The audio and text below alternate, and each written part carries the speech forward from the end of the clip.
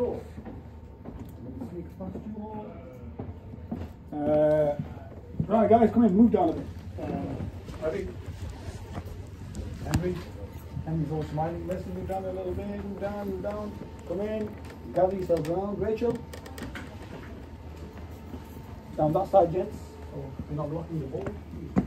Let me shut this. That's it. Rachel, you okay? Yeah, I'm fine, thanks. Right, ladies and gents, this morning's briefing. There's a few other bits I need to mention, but let's go on to the main standard briefing. Right, so morning everyone. Your teams in today as follows. Your supervisors on security. You've got Rachel on security today, and on cleaning you've got, of course, Mark. Events and promotions. You've got an event on this weekend. The event is called Morris Dancing Sticks Craft. That's what it's called, a craft event like the one we just had a few weeks ago. So that's going to happen on Saturday. Who's working Saturday? Are you all looking for it again? So yeah, it'll be, again, I'll go through, Mark, with you in terms of requirements of tables and chairs and what have you. Let's have a look. So yeah, again, 7 tables, probably don't need that much. It's probably going to be similar to a couple of weeks ago. Pop-up shop, again, I'll confirm later on whether or not that needs a clean on Sunday. I'm not sure whether the tenant is in for 1 week or 2 weeks, but I will check later on. Okay. Yeah, it is. Work on site contractors, only 2 contractors on site today. We've got St John's Ambulance, they are on Mersey Square, yeah, so they are authorised to be there. I'm not sure if they're there today, because when I spoke to them yesterday, I did say, are you back tomorrow? They said, I was supposed to be, or they might not. But if you but if you see them there today, they might come in a bit later. Yeah, or they might not. If they don't, like, for a couple of minutes, if they don't turn up, staff briefing, let me know if they don't turn up yet. Let the control room know. Yeah, because yeah, if you know, they are booked in. So if they don't come, then we need to report back to Mo, and then Mo will escalate it. But they may be there. If they are there, they are authorised to be there. Uniform, guys, mainly, if anybody needs polo shirts, Mark, I need to speak to you and Mr. Moore. The rest of you, anybody needs polo shirts, please let the control room know today. There will be a list in here. All we need is your sizes, yeah?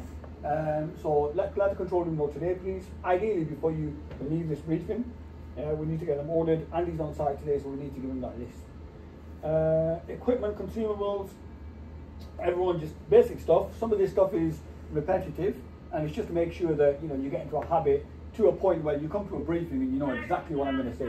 I want everybody just to get into the habit, keeping your radio on the correct channels. When you're attending an incident or when you're dealing with spillages or cleaning issues, make sure you don't accidentally knock your radio. Check it every now and then. Okay, get on the right channel. Yeah, that's that. Equipment management. You've got Andy and myself on site today. CBRE, I'm not in Victoria yet, so Mo is on site, Graham is on site, and Tom and Vicky are on site.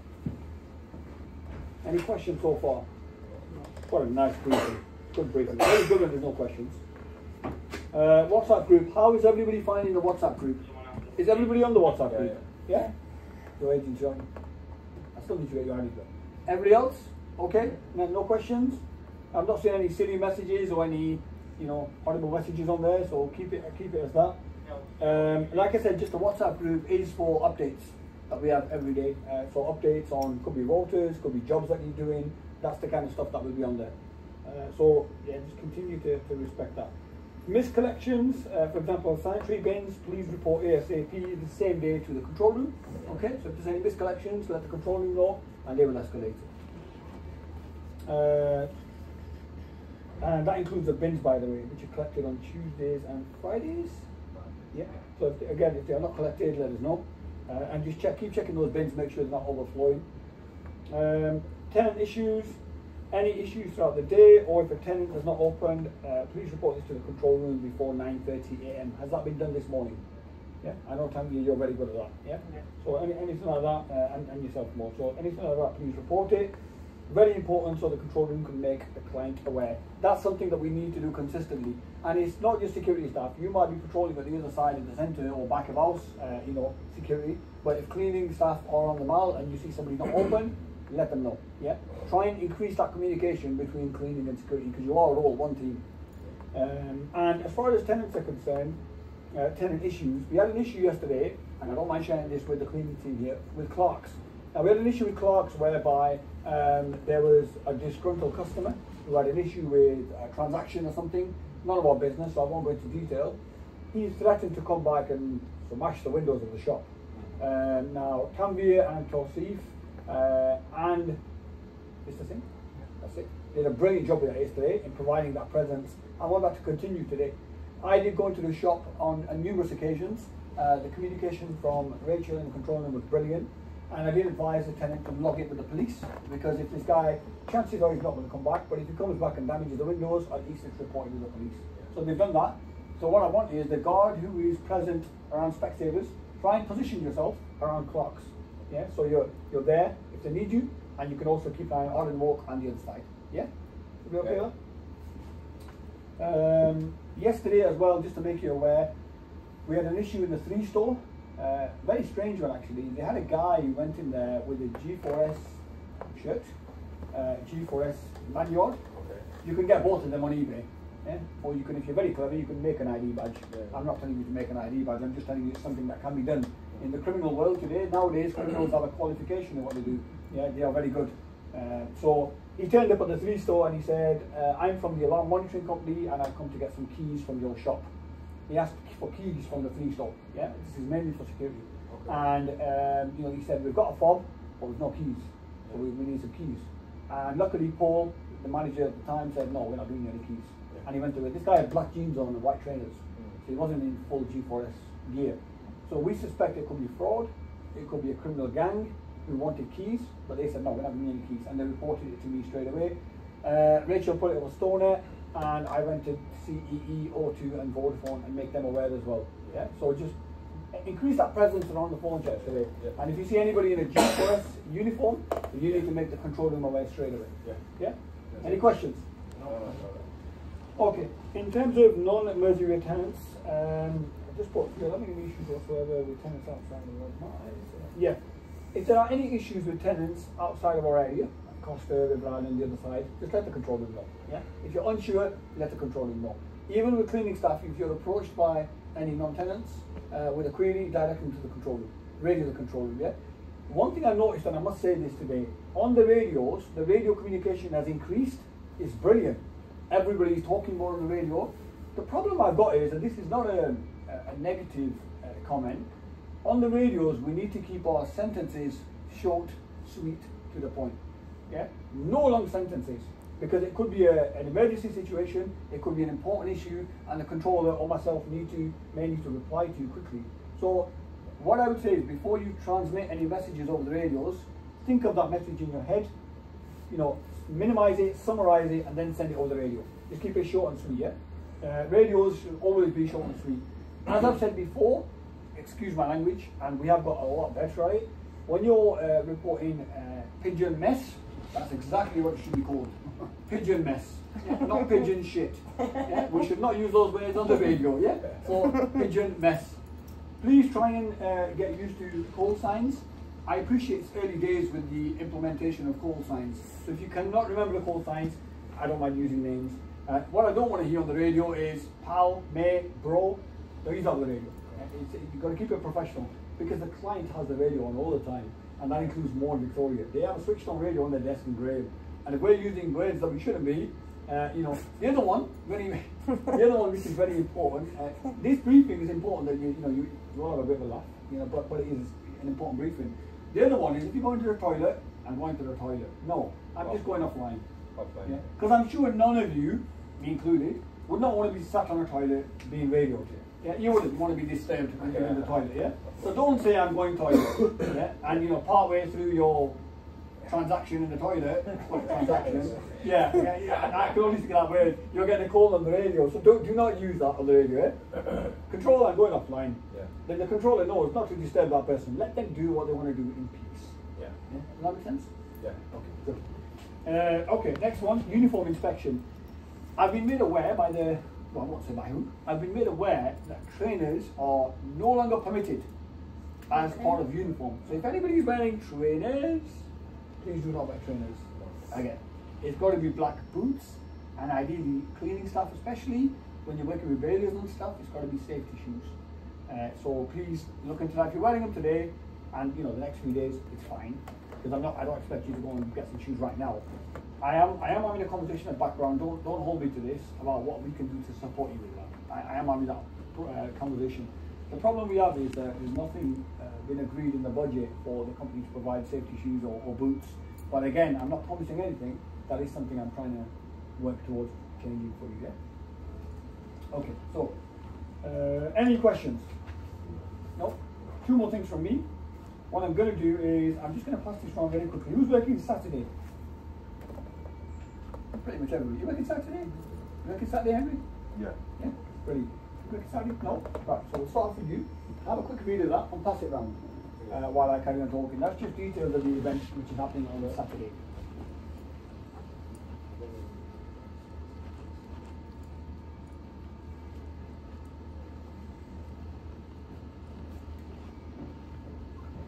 And then there's 2 more things that I need to cover with you, and then we're all good. Yeah, so while you're passing that around, try and keep your ears open as well, guys. 2 things I need to mention, very, very important. Superdrug, security, and cleaning. I think this involves you all. Outside Superdrug, they've been having a persistent sleeper outside their unit, and it's mainly first thing in the morning. It's causing a lot of issues.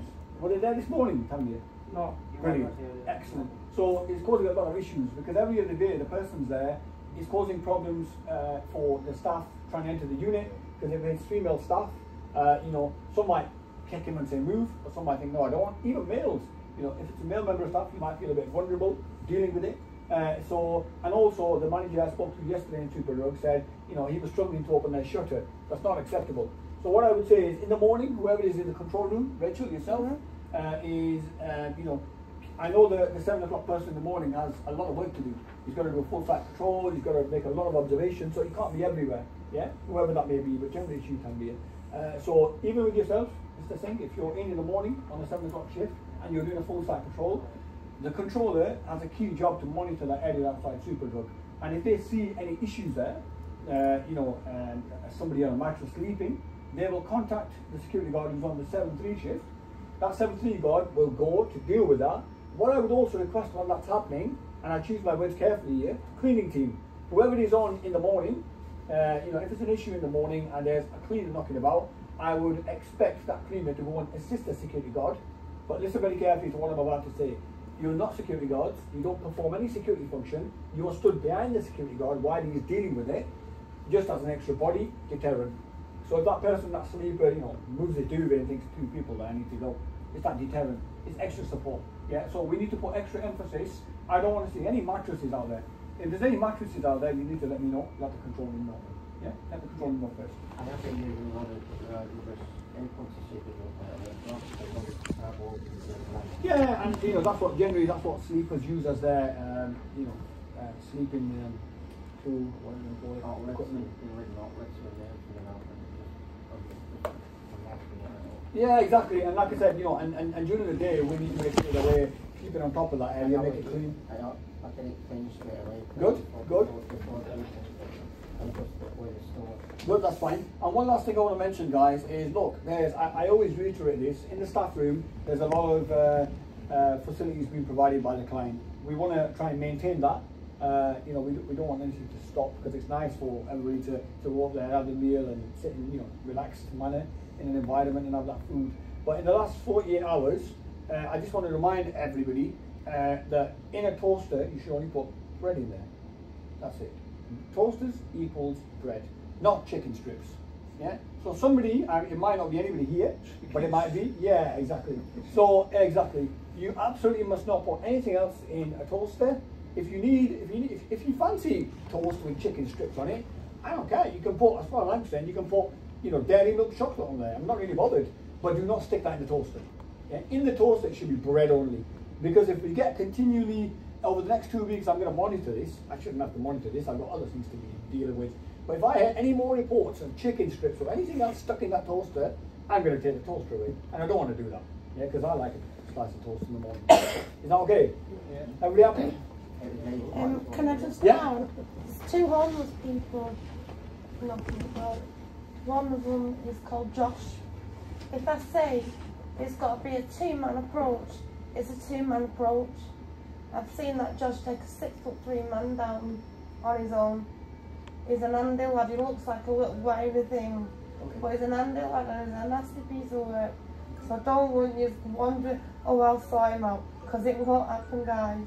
Yeah. If it's two, that's a whole different ball game with him. You'll notice a change of attitude and he'll tend to just walk off. But if it's one-on-one...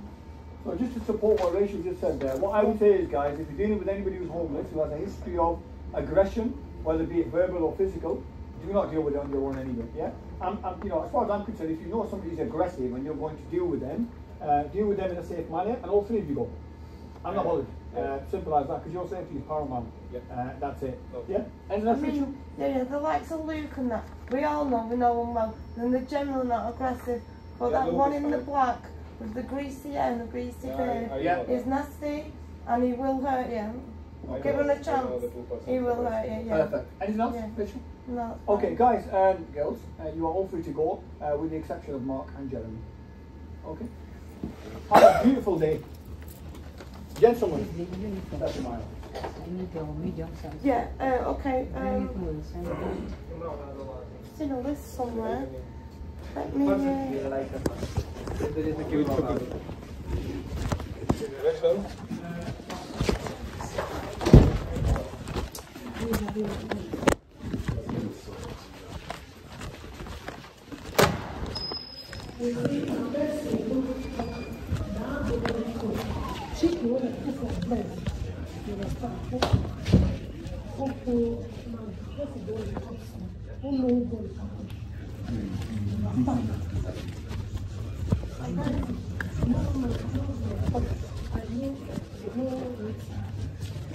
If you hear some people see some people the way they behave to you. I don't understand what happened like to even when I did overtime in the stay, you know the quick they go out. I get what you're saying.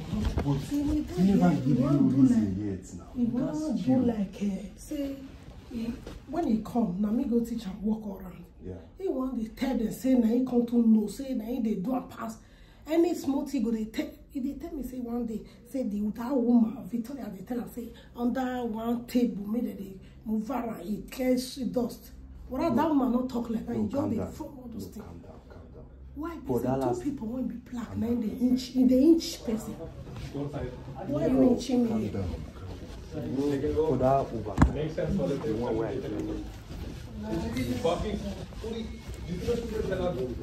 दस student और थे एक लफ्ज नहीं था किसी बात